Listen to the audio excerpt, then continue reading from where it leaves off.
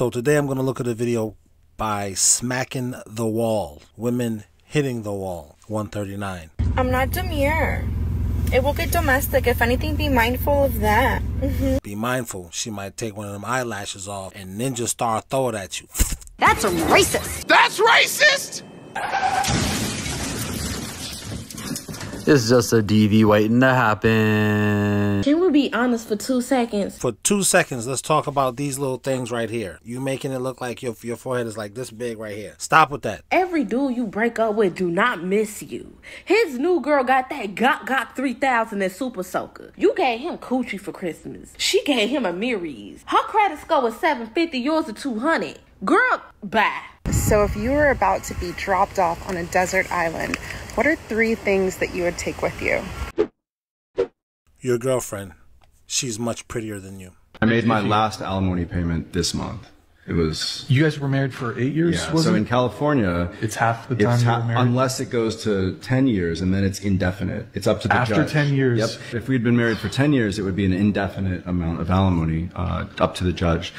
And that payment was assessed based on my earnings, of course, but also there were no, like, stipulations about her needing to work ever. Get the right woman. They're all beautiful. At least that's what my wife tells me. You gotta make sure you got the right one when you're still courting her. Or don't listen to me, what do I know? So you paid alimony for 4 years? Yeah.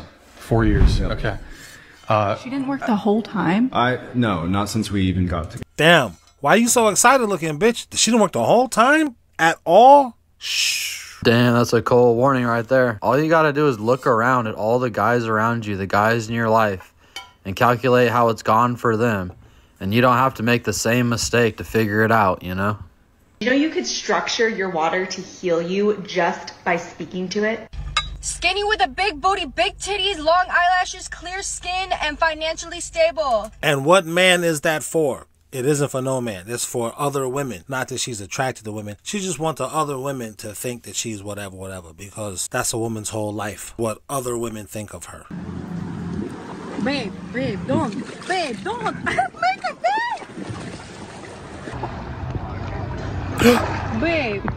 Now my makeup is gone? No. Are you sure? Yes. The funny part is you're dating her, bro. What's her name from Lord of the Rings? Smeagol? She deserves your love, bro. Just don't bring her with us when we go out to hang out. It's still there. It's perfect. Are you sure? It's really good. I am still beautiful? Of course. Nice. I'm going. I am only attracted to wealthy, generous men who provide for me. That's all I've ever dated in my entire life. That's a lie. She gave that coochie to a pool boy, a cabana guy, a couple of times. All women have. Stop fronting. And if a dude with a Snickers came up and he was younger, she'd jump his bones. Give me a break. It's all I ever would. I'd rather be single than split bills. What are you bringing to the table besides your body to these men who are taking care of you? You'd have to ask them. I'm asking you. I don't know. You'd have to ask them. They're the ones who want to date me. So from your perspective, what do you bring? Me. So what does that mean? I mean, you'd have to ask someone who loves me why they love me. I'm not a mind reader. Most of you girls, you're not lovable. You're porn-hubbable. There's a difference, boo. It just is what it is. You're very beautiful, but can you close the door on your way out? Shh. Thank you. I assume you know what you bring to the table of the relationship, right? If somebody loves me, and I love them. To me, this Asian girl sitting next to you, she's got you because she's younger than you. Suki, would you tell her to shut the fuck up? I mean... So you don't know what you bring to the table? I don't really give it that much consideration.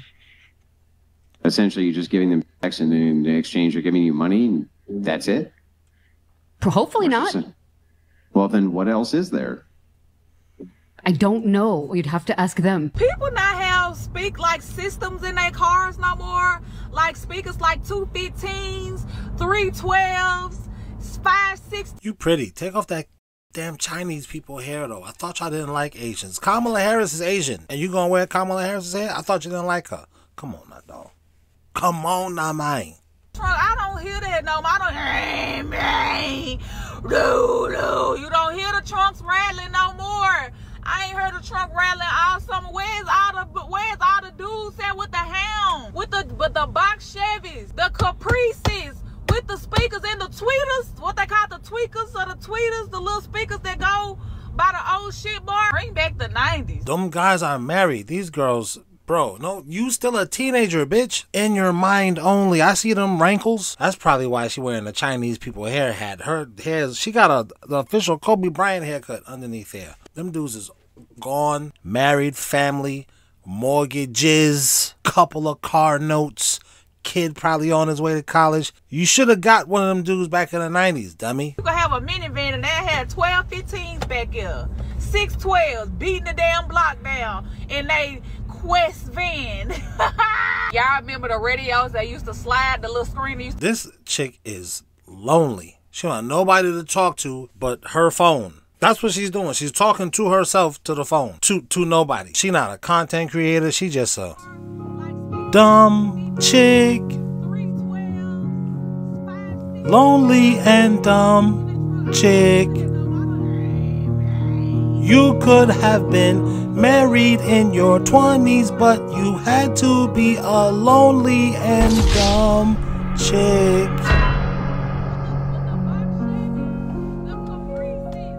Now, I might not be much to look at, but I fuck like the government. Damn, and the government bent us all over. A woman is gonna do what she wants to do. Get that through your head. It ain't nothing you can do to stop it. It ain't nothing you can do to change her. That's true. Now let's see where Youngblood goes. You feel like you gotta go into a full prevent defense to stop her from doing something to mess up y'all relationship, then you need to leave. You in a relationship with her and you just now realizing she's gonna do whatever she wants to do? I'm gonna let him keep going though. All the good things that you have to offer her, if she don't want to receive it, let her lose it. Two things. He is afraid to let her leave. That's why you gotta have this conversation with him in the first place. Two, he's certain he not gonna get another chick because he don't know how he got this chick. That leads us into this over here. Has anyone else noticed that guys have no idea what makes them attractive? And girls don't either. When you talk to enough people, you start to realize that both genders have a super skewed idea about what the other gender is looking for. For example, guys see attractiveness as being a much more objective thing. Studies suggest that male sexuality is much more hardwired in. Like, if you get together a bunch of guys from completely different backgrounds and societies and different ages, and you give them some pictures of women to rank, their answers would be pretty consistent. And they project that and think that that's how women work.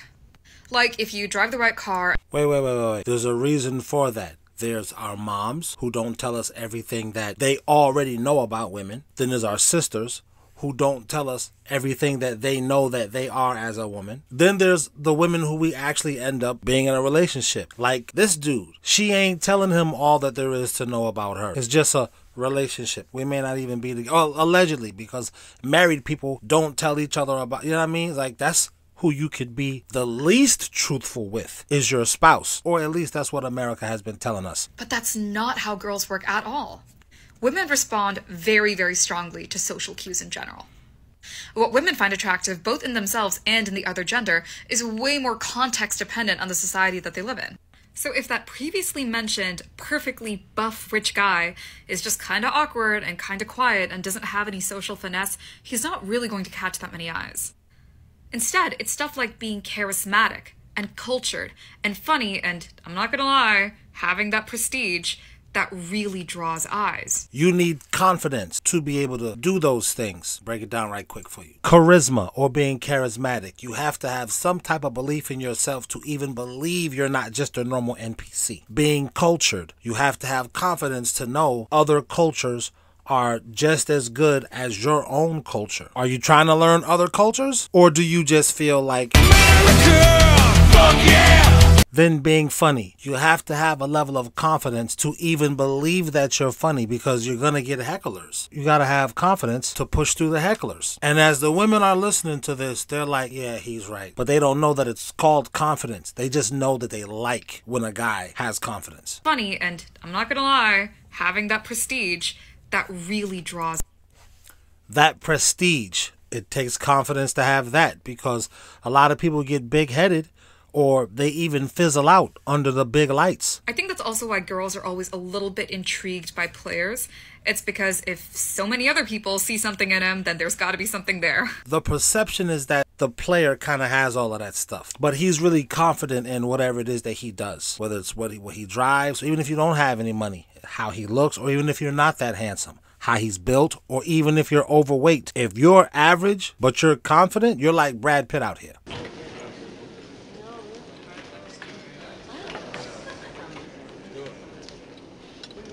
Excuse me, I couldn't help but notice that you were looking in my direction.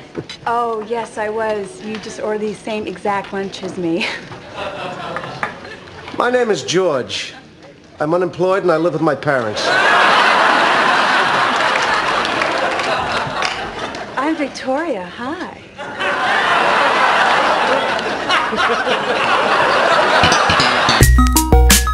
The